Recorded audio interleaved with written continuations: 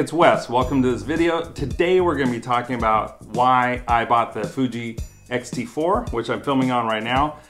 And it's going to be formatted like this. Top 10 reasons, and the reasons are all in here, and I'm going to draw them out one at a time and talk about them. Top 10 reasons why I bought the Fuji X-T4. I have some lenses here. We'll talk about those.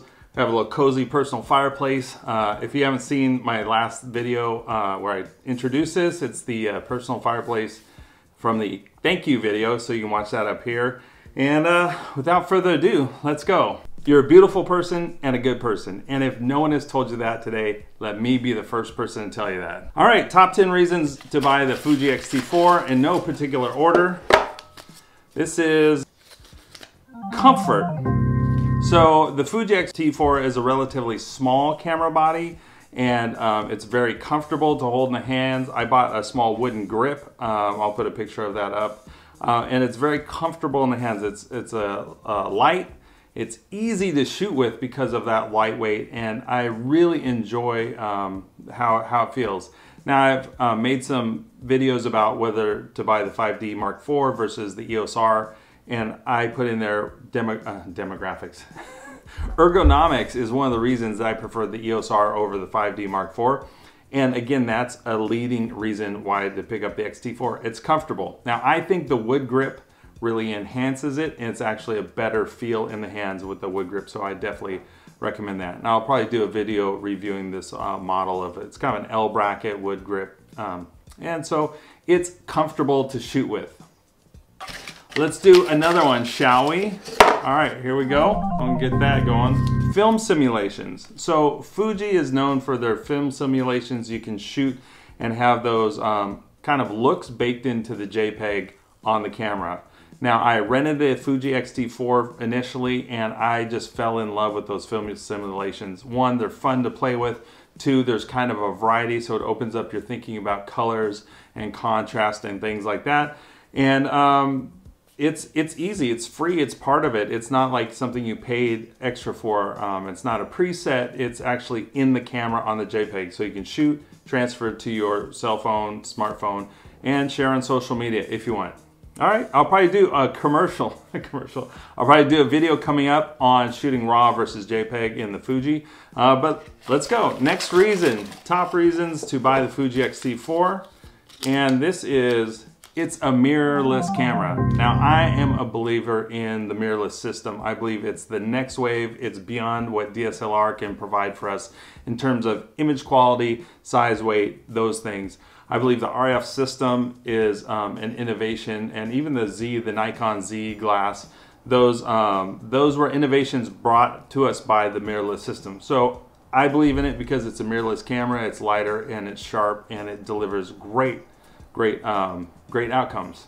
Mirrorless, it's the wave of the future. All right, here we go, next one. This is image quality. So when I rented the X-T4, I was stunned by the image quality. Honestly, it was some video footage. When I rented it, I didn't do a lot of stills. I mostly used it for video because that's kind of what I was thinking about it. That's how I was thinking about the X-T4, was for video. And I was really blown away by the quality, the dynamic range, especially the sharpness, the crispness, the kind of filmic look. It had a softness to it that sometimes digital cameras are overly harsh, or they seem a little too sharpened. And this had a real pleasing look to the eye. There's a YouTuber, he makes music videos, and he actually, I just watched a video on his channel, and I messaged him and said, "What are you shooting with?" Fuji. So that's one of the reasons why I chose the X-T4. All right, here we go. Next reason. Should save that one for last. Should save it for last. I'll save it for last. I'll save it for last. All right, here we go.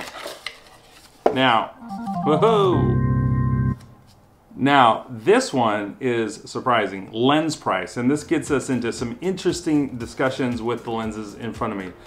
I put lens price as one of the reasons that X-T4 is appealing.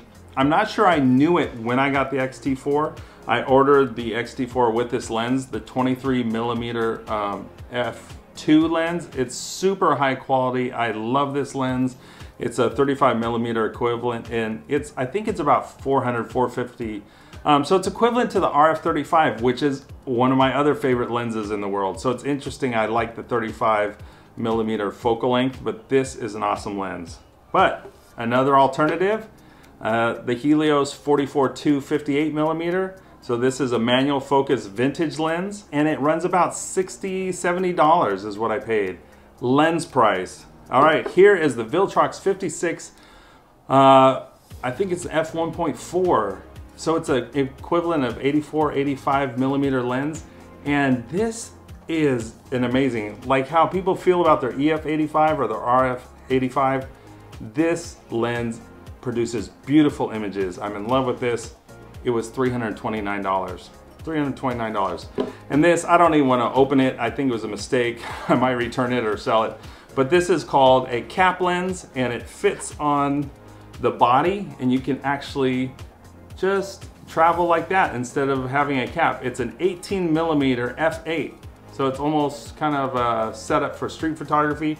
I got it thinking I would put it on there for live streaming and have a low profile camera, but I really love the lens that's on there now. Oh, this was like 150 bucks.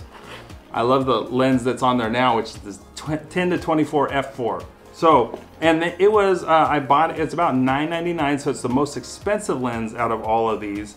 It's the lowest f-stop outside of this f8, but our highest f-stop, it's the least bright lens, the slowest lens out of these, but also the most expensive. It has stabilization on it. I got it for filming, for video, for vlogging, and I really love it. But I got it used for $615, so it's a good deal for what it is. So lens price. All right, let's dig in. Let's finish this up. Okay, knobs and such.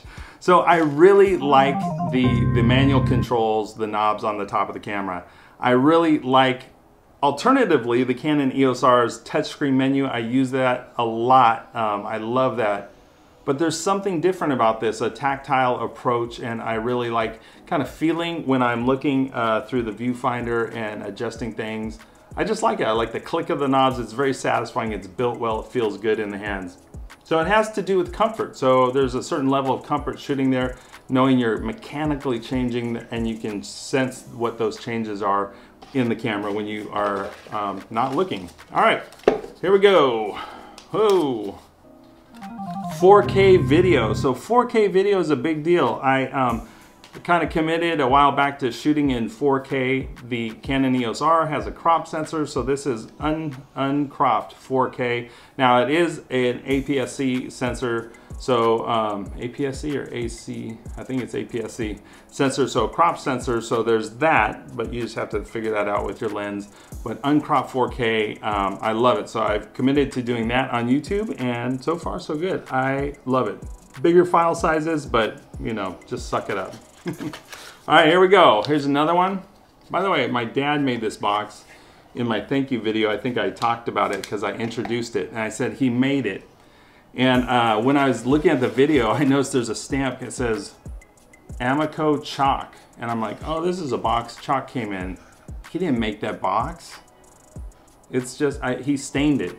He stained it and made it like a valet for his dresser when I was growing up. So I have it now. I'm claiming it. I'm saying he made it, but it's a Chalk box. It's a cool little trinket. All right, back on topic. Okay, this is the same reason as last one. 4K 60. So you have 60 frames per second, uncropped 4K. Moving on, people. I was trying to get to top 10 reasons. It is IBIS. This has in-camera, in-body image stabilization, and I love to shoot with it, and I haven't done enough. Actually, it's funny, when I rented the X-T4, I shot video only, and now that I bought it, I've shot primarily photos. I haven't done nearly enough video. Well, talking head video, yes, but getting out and filming. And so that brings us to, the IBIS is amazing, and that brings us to our final top 10 reason. Drum roll, please. It's the price. It's the price. So I was looking at the Canon R6, about $2,500, or the Fuji X-T4, about $1,600. The price. All of these features, all of these things, especially the lens price, when combined with the camera body price, and I'm like, this is a win for me in 2021. those are my reasons for choosing this camera. Thank you so much for joining, and I really appreciate you. Subscribe if you haven't subscribed. Leave me a comment and let me know if you have the Fuji X-T4, why you chose it. There's much more that this camera has to offer that I'm just beginning to unpack and explore. And let's go on this journey. I'm gonna do a channel update video, but I'll just let you know I will be doing videos on Fuji and Canon as this year progresses, so stay tuned for that. If this was helpful, I'm so glad. Leave me a comment. You can follow me on Instagram, Wes Creasel Photo, send me a message, and let's talk some photography stuff. Peace!